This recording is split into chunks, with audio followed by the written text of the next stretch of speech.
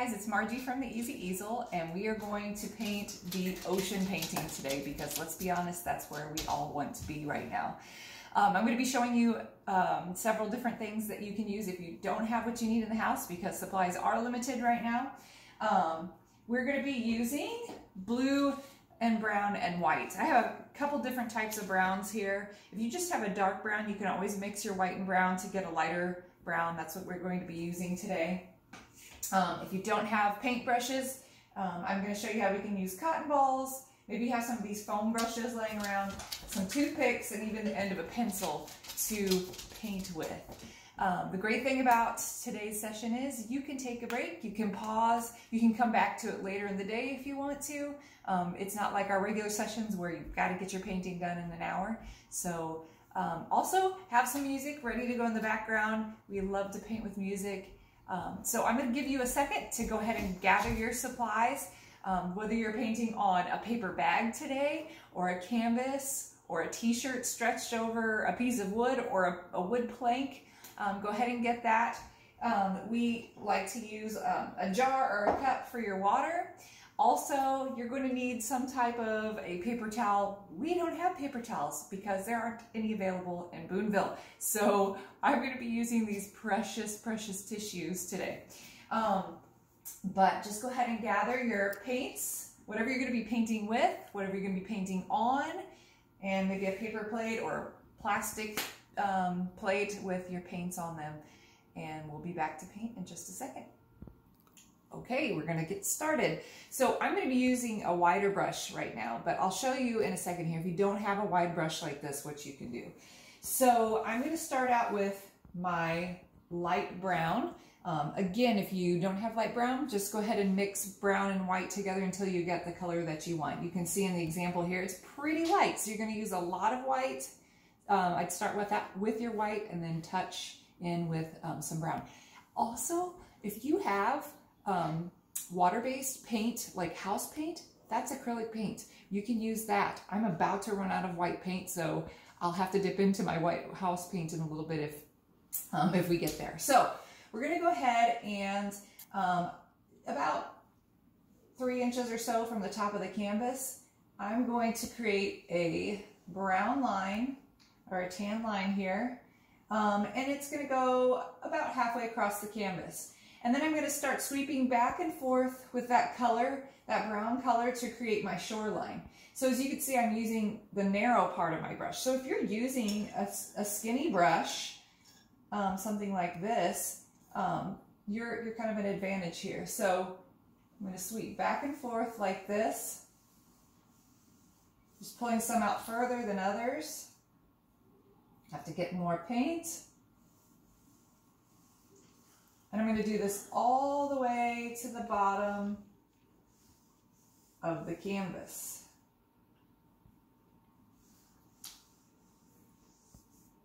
Okay.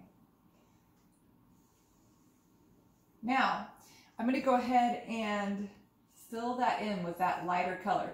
While you're doing that, if you want to hang this right on the wall without framing it, you can go ahead and drag that paint over to the edge so that it gives a nice clean edge on your painting whenever you hang it. So this is where we're going to pause the video. You're going to pull up some music and you're going to go ahead and fill all of this in. You're going to drag paint into each of these little fingers of sand and fill all of this in all the way down to the bottom. Okay, so we're ready. We've got all of this filled in. I don't know if you noticed here, but I used to have a snowman up. We're even repurposing canvases here so we can stay indoors and not have to go shopping. So we're gonna add a little depth to this sand now to kind of give the appearance of some rippling and some dunes. I've got a darker brown here. If you don't have a darker brown, you can add just the tiniest touch of black. Black is very overpowering, so be careful with that. But I've got this darker brown. While this is still wet, I'm going to do a little bit of blending, so I'm just going to kind of track a few lines of this brown up. I don't know if you can see that okay.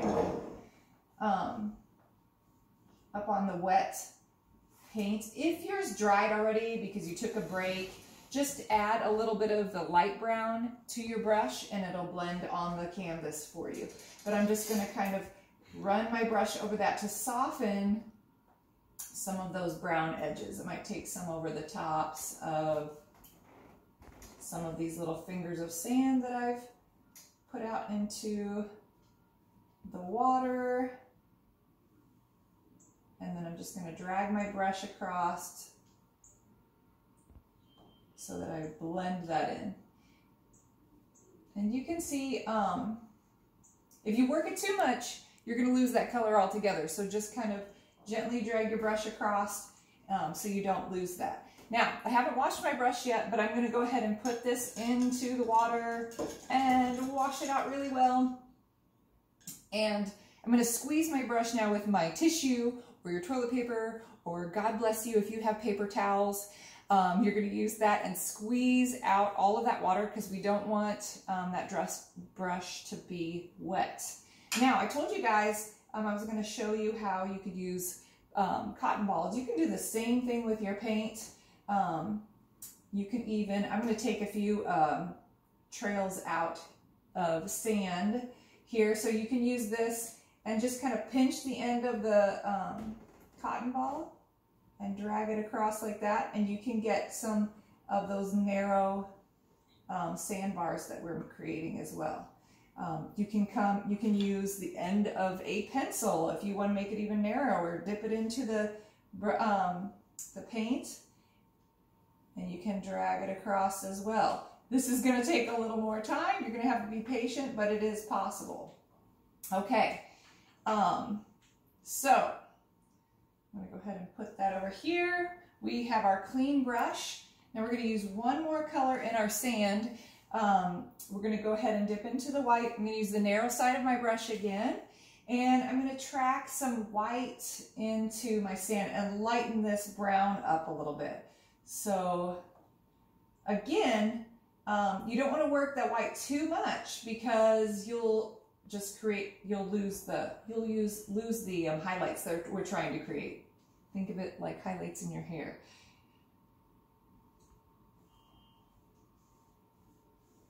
So one thing you'll have to deal with if you're using the cotton balls is some residue. You'll have to pick that off, but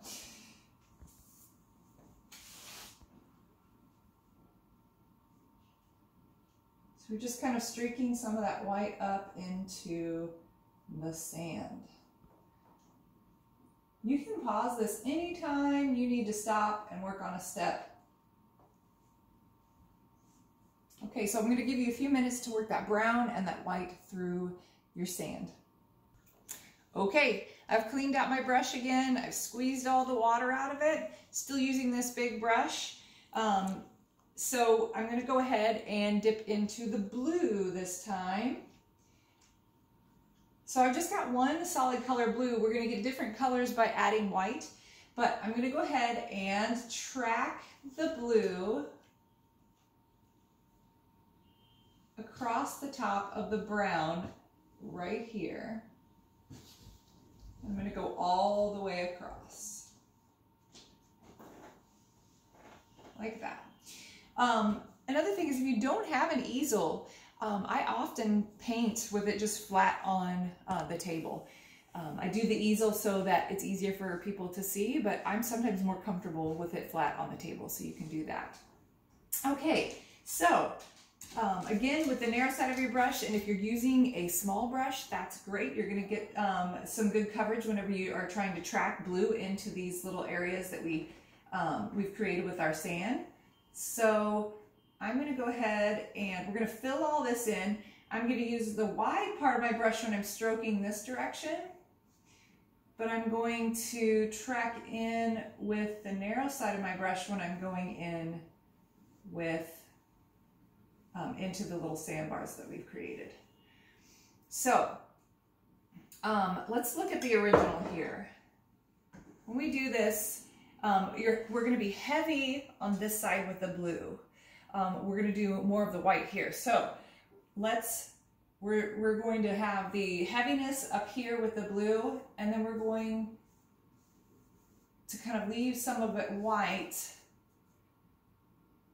as we come down. So I'm going to leave this area white. Every once in a while I'm going to track a little bit further in with my blue. Notice how I'm going wide and then I'm flipping my brush and pulling narrow. Again, if you want to keep a nice clean edge, just drag that blue over the edge of your canvas right here.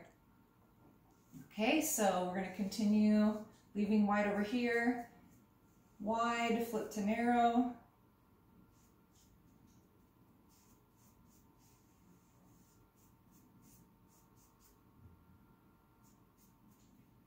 Wide and flip to narrow.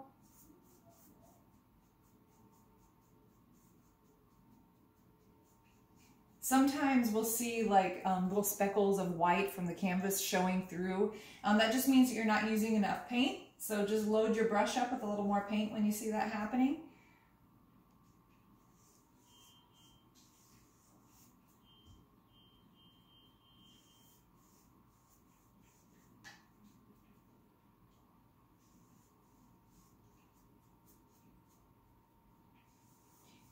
Okay, and our next step, you want the paint to be wet, so don't wait too long and let this dry. We want to wait for it to be wet. I'm going to let you guys finish just creating this kind of streaky look where you're pulling these narrow little strands of blue towards your sand. Okay, I have not washed off my brush. If you did, you can just touch your brush into the blue again. And I am going to load up with white. So I've got white and blue on my brush. So now we're going to start doing some of this lighter blue. So I'm going to start inside of the little pockets of blue that I have here. And I really want this to be more of a light blue. So I'm going to keep loading my brush with that white. But now I'm going to, I'm using more of the narrow side and I'm pulling that light blue and white in towards the sand. I don't want to erase my little sandbars here. So I'm just tucking some water between each of them and dragging it into that blue that we've already put up onto the canvas. Some of it you can sweep right into the blue so we get a nice pale blue. We're blending. We don't want it to look like stripes or streaks. So if you start seeing that, just sweep your brush gently across to kind of softly pull those two colors together. Again, I'm using the corner of my brush or the thin side of my brush.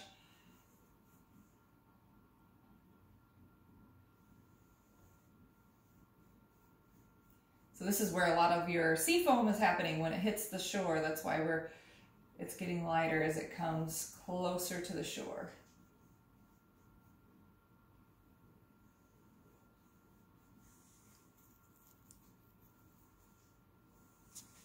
And I don't know if you guys can tell, but I'm always going back and forth. Try not to put any diagonal strokes in there. That's we want the movement of the water to stay consistent.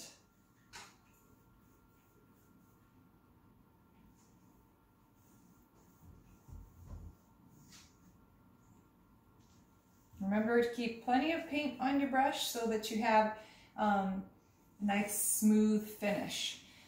Okay, so now I'm going to go ahead and I'm not even going to clean my brush off with water. I'm just going to take my tissue and I'm just going to pull some of that paint off there. So, and I'm going to get into my white and I'm going to put some little strokes of white just up and down right here across the shore line on the back half here.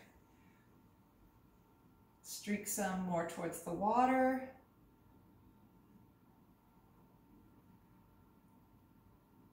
A little bit here on the shoreline.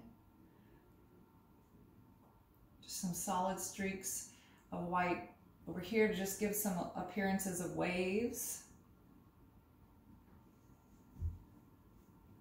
Okay. Put a little bit more here. All right, The next thing we're going to do is the sky. So I'm going to give you guys a minute to finish this. If you need to rewind and go back over some of the steps, if I went too fast for you, you can do that. Okay, now we're going to work on the sky. So I didn't clean off my brush. Again, if you did, no big deal. I'm going to dip into the white, but I've still got a little bit of blue on my brush. So you can just put the corner of your brush into some blue. We're going for a really pale blue here. So I'm going to take the edge of my brush and just drag it along that horizon line.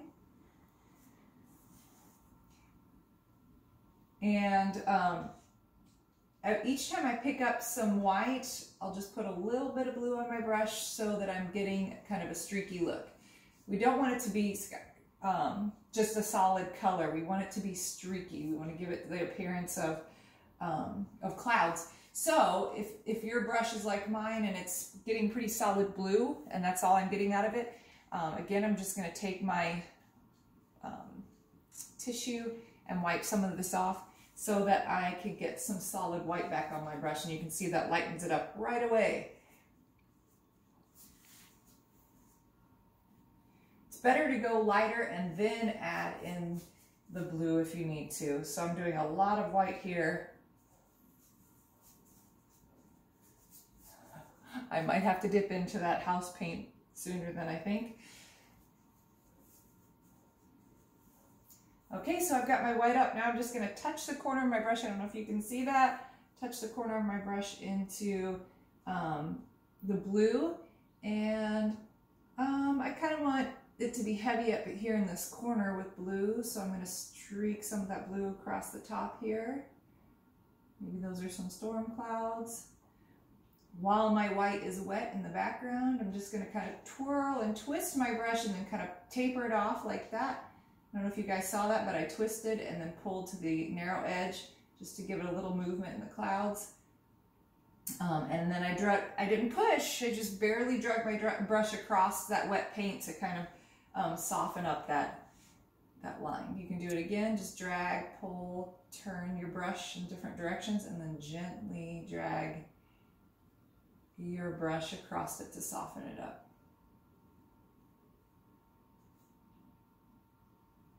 Kind of fun. Okay, so there's our sky. So I have cleaned that brush off. I don't want any blue in it right now. I'm going to get back into my white. We're just going to put a little bit more white on the shore here, kind of where the water and the sand meet. So I'm just going to kind of brush. And again, I'm using the same brush, but you can switch over if you want to something smaller. And I'm not doing a whole lot here. I'm just kind of tracking some foam over because I don't want to lose these edges. Just tracking a little bit of white, especially down here in these little fingers.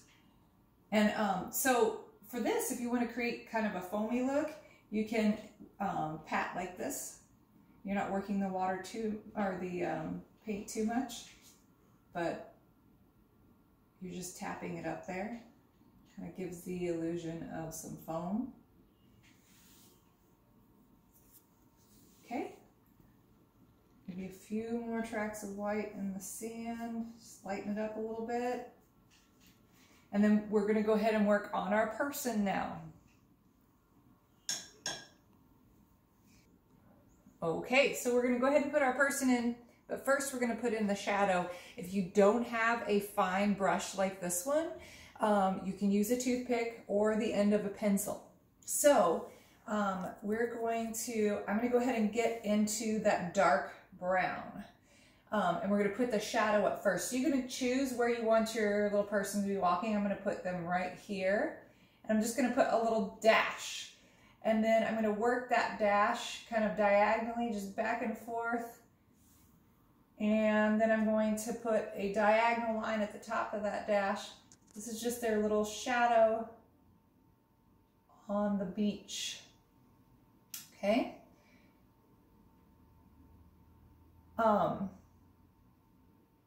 I did forget that we need just a little touch of black and red. If you don't have black and red, that's totally fine. We can use the dark brown. You can use, if you have purple or blue, it's just a little contrast. I'm gonna have him zoom in on that person right here. There's just a little contrast of color here to kind of just make that person pop out of the picture. And then if you'll pause it for a second while I get that black and red. And we're back with the black and red. So I'm using a toothpick. You can use a really fine point brush. You may find that you like this better than a brush. But I'm going to go ahead and I'm going to track just the finest line. I don't know if you can see that all right. Across the top of that shadow, just to deepen it and darken it a little bit. Just right, that's where the darkest part is going to be, right underneath that person. And then we're going to start out small and then we'll widen. But I'm going to go ahead and just put a line here. This is the leg. And then I'm going to widen it more towards the hips here. So it's like a little triangle on the top. You just have to keep dipping into your paint there. Okay, so just a single line and then it widens a little bit. If you want to make your person a little larger, you just make everything a little bit bigger. Try not to make their hips too wide. We don't want them to be disproportionate. There's nothing wrong with wide hips. We just want the person to look proportionate. I'm going to drag that back leg just out just a little bit more there. So it looks like they're kind of walking in the distance. Okay, and then we're going to switch to red. So I'm just going to wipe either your toothpick or your paintbrush off. I don't have to clean it in the water. I'm just going to wipe that paint off.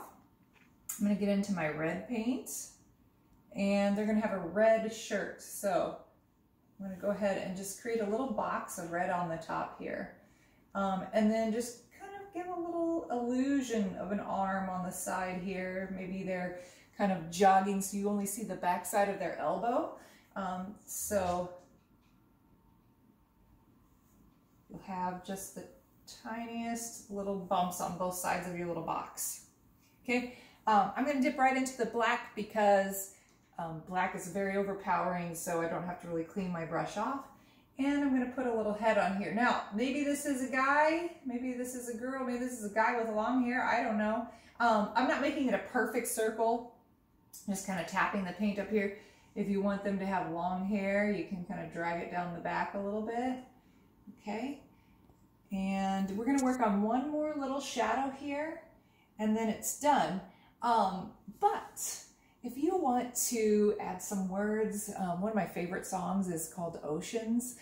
You can look up lyrics, you could put some type of a quote here, something to remind you of this time that we're enduring right now. You certainly can do that. Sometimes I like to do that later when it's dry with a Sharpie because I have a little more control, but you're welcome to do that as well. So we're going to go ahead and I'm just going to continue to use this small brush and I'm going to take that dark brown paint and I'm going to just slightly extend that shadow a little bit. I'm going to blend it with some of that lighter brown underneath.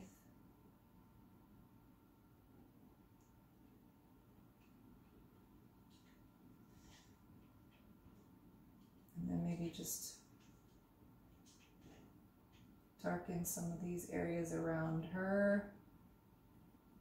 She walks. Just give it a little depth. Okay.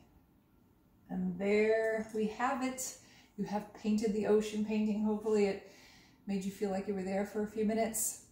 And if you are interested, we've got some other paintings you can look at. There's a t-shirt one that's great for kids. Get an old t-shirt that maybe is stained up and you can try it out. We also have a jean pocket painting, which you could do on canvas too if you wanted to. You like the painting, but you don't necessarily want it on your pants. You can do it on a canvas as well. I hope you enjoyed.